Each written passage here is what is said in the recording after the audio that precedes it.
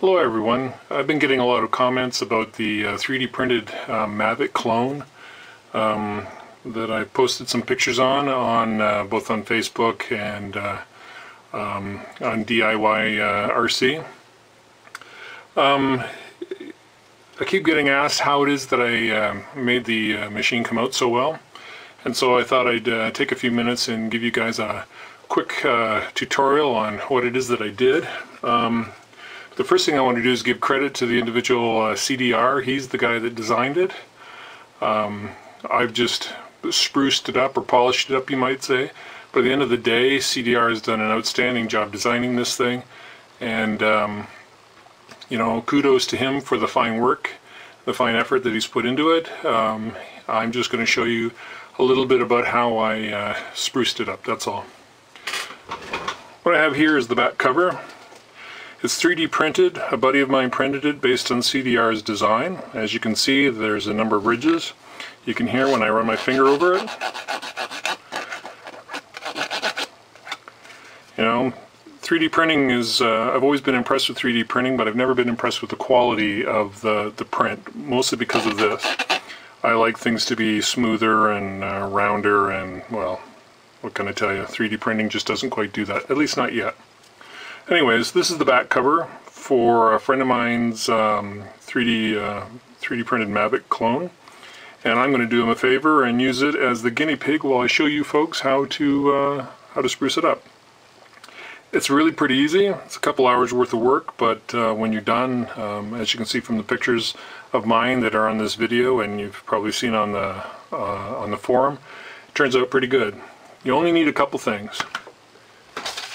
You need some sandpaper, two kinds, 220 and a 400 grit sandpaper, and you also need some good old-fashioned Bondo. I buy this at Canadian Tire. I'm Canadian, so I buy it at Canadian Tire. If you're anywhere else in the world, any automotive supply kind of place, even Walmart might actually sell it, although I've never gone looking for it.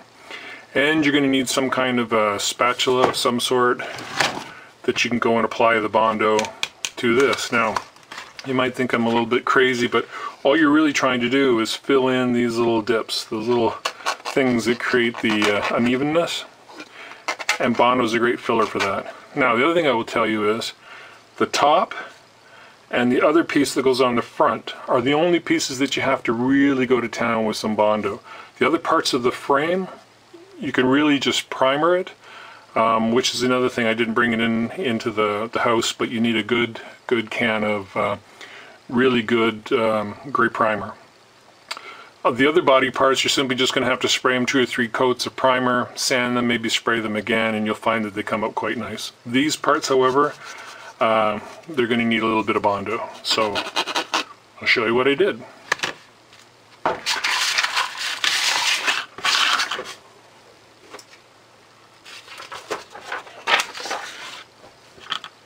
I first start out by mixing myself a heap and helping of good old-fashioned Bondo.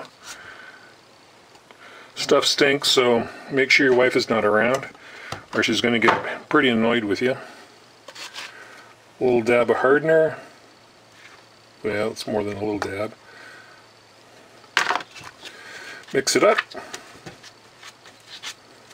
This is probably more than I actually need, but hey, in theory, I would be doing both parts of the front, or both parts of the top, I should say.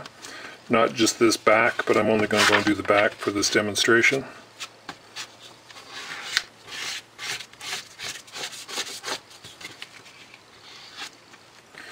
And once we know she's mixed up pretty good, and I know you drone enthusiasts don't normally have Bondo, but I'm kind of an unusual sort of drone builder, so I've got Bondo and other kinds of plastic molding stuff. Anyways, you just take it and just carefully spread it on. Try to be careful around the button, because the last thing you want to do is fill the button in. And if you go across like this, what you'll do is you'll start filling in all the bits of the grain. Now there is a line across here. Now I didn't worry about it on mine. That's up to you. In this case, I'm not going to worry about it either for this little demo. Anyways, just start smearing it on. It's kind of a fun and smelly kind of job.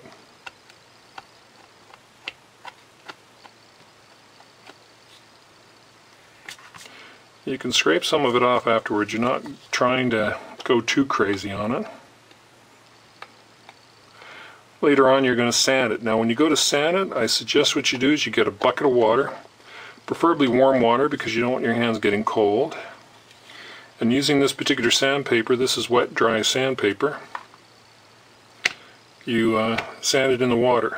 The reason you do that, number one, is so that the sanding dust doesn't go through your house, because the last thing you want is for your wife to get mad at you.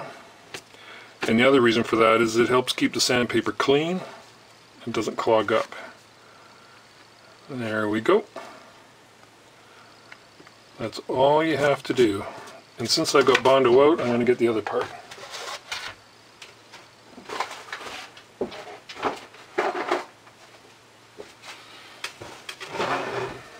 Might as well do the other part of the top. Bondo takes a little time to dry, so you know, by the magic of video, you're going to see me suddenly have parts that are dry. And yes, I know, I'm filling in the holes where the screws go, but that's okay. We'll clean them out after the fact.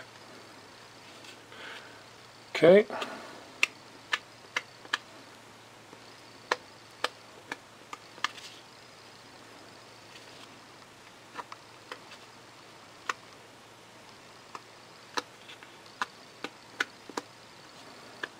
There we go. It's a little bit on the thick side in some spots, but oops, a little chunk in there. We don't want that. And that's it.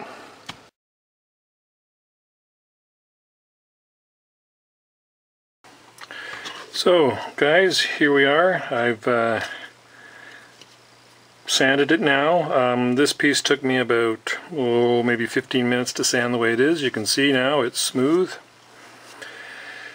You can see how the body filler is filled in all the grooves. All you're really after is the body filler to show up and make sort of that feathered look. It's just intended to go and fill in those spaces. You can see the top is much the same. Alright. I just had to re-drill the holes because of course I'd mistakenly filled them in with body filler, but not a big deal. The next step is I'm going to go and take them out and spray them with some primer. I'm going to do this one as well. You can see that the finish is pretty good on this thing, but it could benefit from a little bit of sanding, a little bit of primer. So this is going to get 3 heavy coats of primer on it, and then I'm going to go and sand it. These two are going to get 2 good coats of primer on it, and then I'm going to sand them, and I'll sand them both with 400 grit. And then once that's done, they'll all get 1 light coat of primer one more time, and then 400 grit, and you'll see what the results are like. So, back shortly.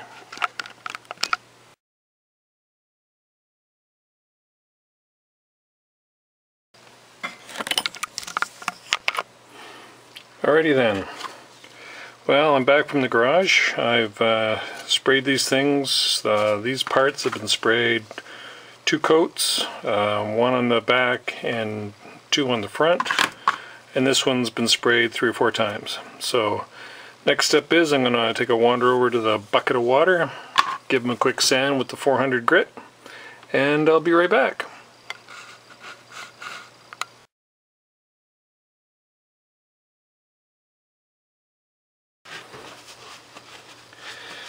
Well, here you go. I just brought them back from the bucket, sanded them all off.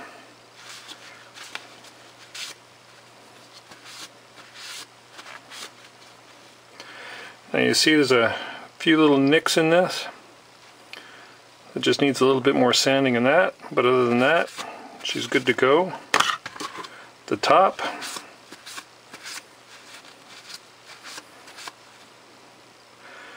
Looking good.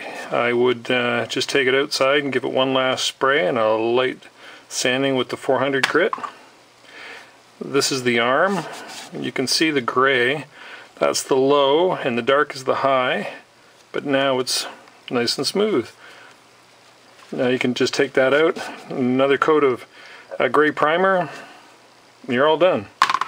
I think I'll give that one a little bit of a sand. I'll be right back.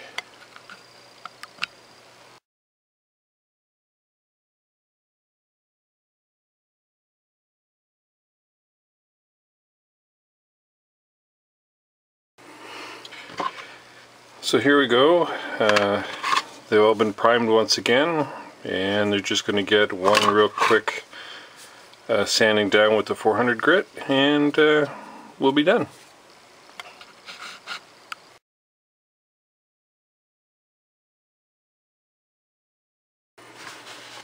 And here we are back.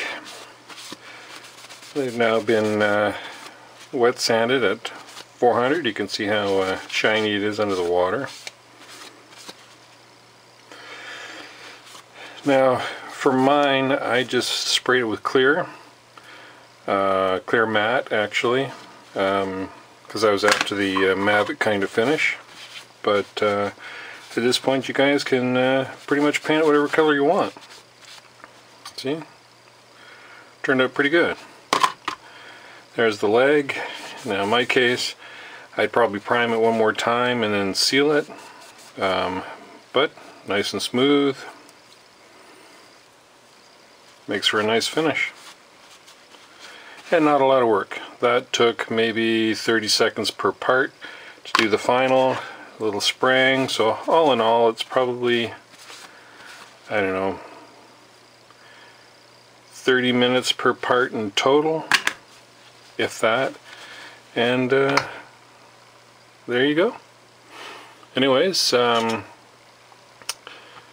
just a reminder, it's two types of sandpaper, 220, 400. You're going to need some good gray primer and body filler. And that's about it. Anyways, enjoy. Cheers.